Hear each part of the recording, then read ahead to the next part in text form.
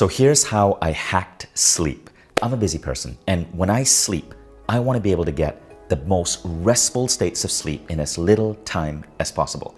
You see, sleep is so important to us. It helps us burn fat. It puts us in more positive bliss states. It even improves our cognition at work. Here's a fascinating study that many of you may not have heard about, but shows you just how much you're going to lose in productivity if you skip just an hour of sleep. So, the US military did an experiment on soldiers, and what they found is that soldiers who had 7 hours of sleep were 95% accurate on the range. But if they dropped their sleep by just an hour and had 6 hours of sleep, their accuracy fell by 50%. Think about that.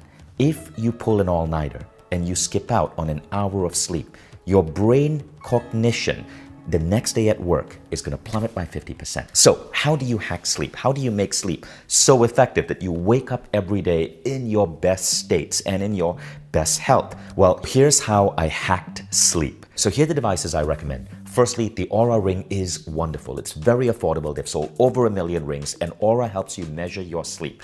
Every morning when you wake up, you simply check your Oura Ring score, and boom, you can see how effectively you slept. Now, the second device is really fascinating. It's called Hapbee. It's a Canadian company, and they produced this device that basically emits a frequency that tricks your brain into believing it is taking on any type of neurotransmitter. So Hapbee can emit a frequency that makes your body believe that it's taking on caffeine, and so you get more alert. It can also emit the frequency of melatonin, which is the neurotransmitter that makes you sleep.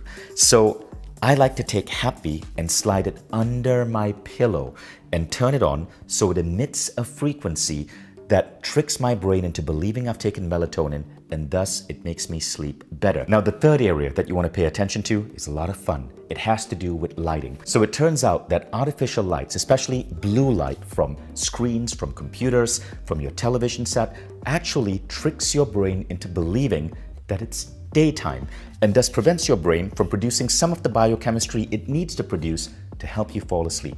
This is why so many sleep enthusiasts vouch for blue light blocking glasses. They look kind of like this. This blocks about half of the blue light. You can see it's a bit of a yellow lens. It does look kind of cool. This is Truedark. This is from the biohacker Dave Asprey.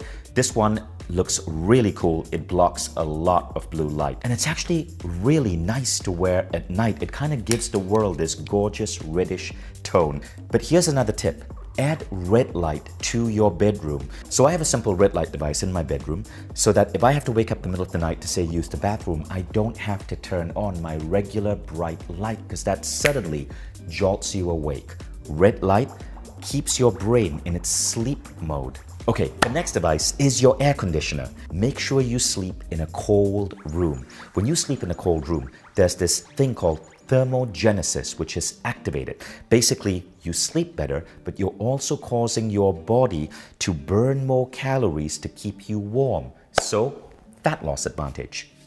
The next device is the Kindle. So, how many of you here read before going to bed? Well, good for you, nerd. The problem is, many of us read on an iPhone. The problem with the iPhone is the bright lights and the fact that your iPhone is inevitably going to distract you with WhatsApp messages and Instagram and all of these other things which are going to keep you away from sleep, which is why I like my Kindle, because there's no distraction, it feels more like paper, it's better for the eyes, and thus it helps you sleep better.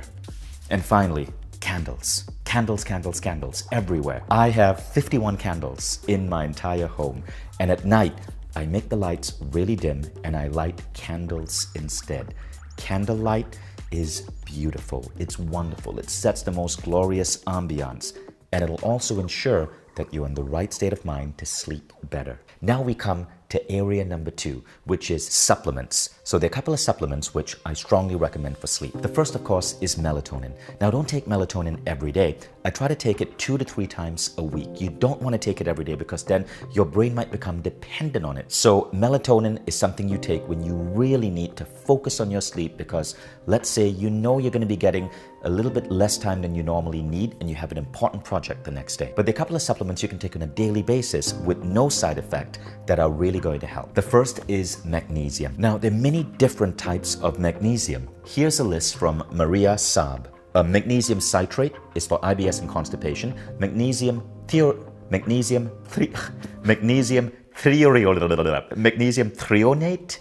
is histamine, mold issues, memory loss, ADHD, autism, epilepsy, and most suited for pregnancy. Magnesium taurate is for anxiety, but the magnesium that you want for sleep is magnesium glycinate. And the best brand of that I found is upgraded magnesium. But there are two other supplements that I absolutely love, which help with sleep. The first of which is 5-HTP. So I take 5-HTP in the morning and it helps you sleep at night. Here's why. 5-HTP helps your body deal with stress, so you have a less stressful day. Now, all of this sounds cool, but what has reducing stress in your day got to do with sleep? According to Charlie Morley in his book, Wake Up to Sleep, studies show that if you are rested during the day, in other words, if you have a meditation practice or if you take a nap after lunch, it helps you sleep better at night. Charlie explains it in this way. You're getting your body used to the idea of downtime, of relaxation.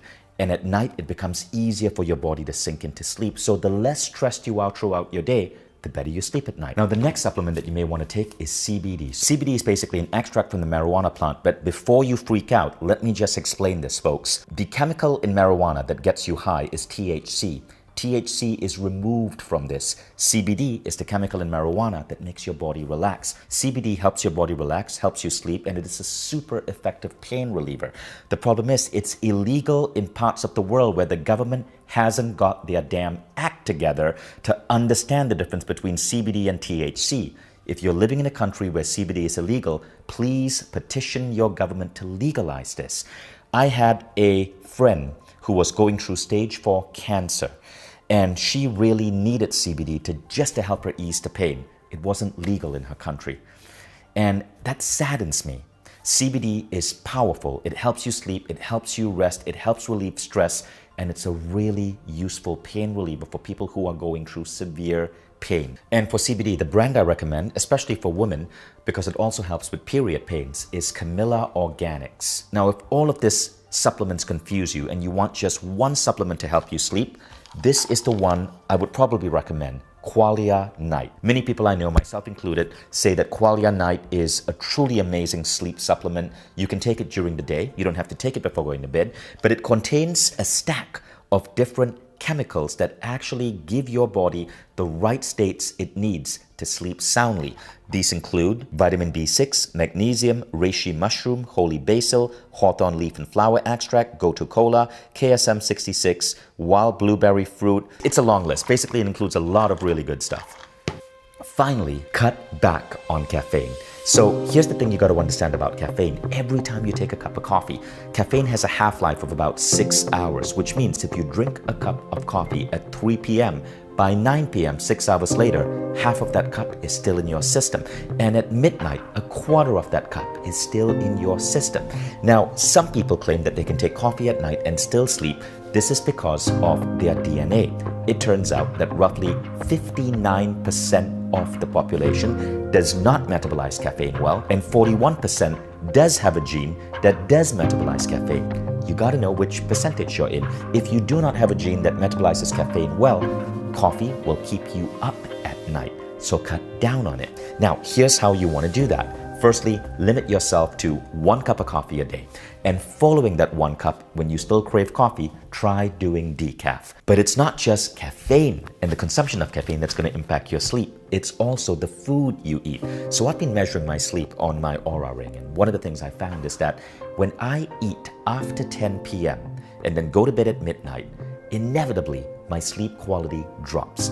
When your body is digesting food, so if you eat late at night, it's going to affect your sleep. And no, do not buy into that myth that alcohol, especially red wine, is going to help you sleep better.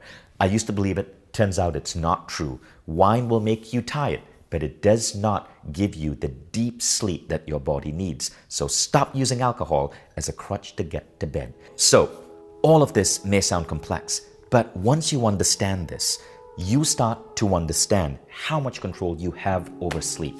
Here's a big warning though. If you are on sleeping pills, I understand the pain, but you need to know this. According to Dr. Michael Bruce, who is America's sleep doctor, he said sleeping pills can be as addictive as heroin. And that is the problem. Sleeping pills do not give you the deep sleep that your body needs. And when you wake up after sleeping pills, there are all sorts of side effects, please Google this, that can really hurt you. And so if you are on sleeping pills, it's super important to work with your doctor and to start reducing your dosage and to understand that sleep is fixable. I've given you a string of tools and advice that I've put together to help me sleep soundly at night. And yes, I have gone through periods in my life where I was hooked on sleeping pills. I will never, ever, ever take sleeping pills again. Once you understand just how much in control you are of your own sleep and how fixable it is, you gain the power to take control of your body, of your brain, of your sleep, and your life can completely change. Once you master sleep, it's going to improve your metabolic efficiency. You're going to find yourself burning fat more effectively. If you work out and are trying to build muscle, according to Ben Greenfield, there's only 3 things you need to focus on: eating lots of protein, lifting high weights, and sleep. If you're looking to perform better at work, getting better sleep will improve your performance at work like nothing else. If you're in a creative field, an entrepreneur, an artist, getting better sleep is going to boost your creativity. So focus on sleep and know that quality sleep is absolutely within your control. If you enjoyed this video, share it with friends.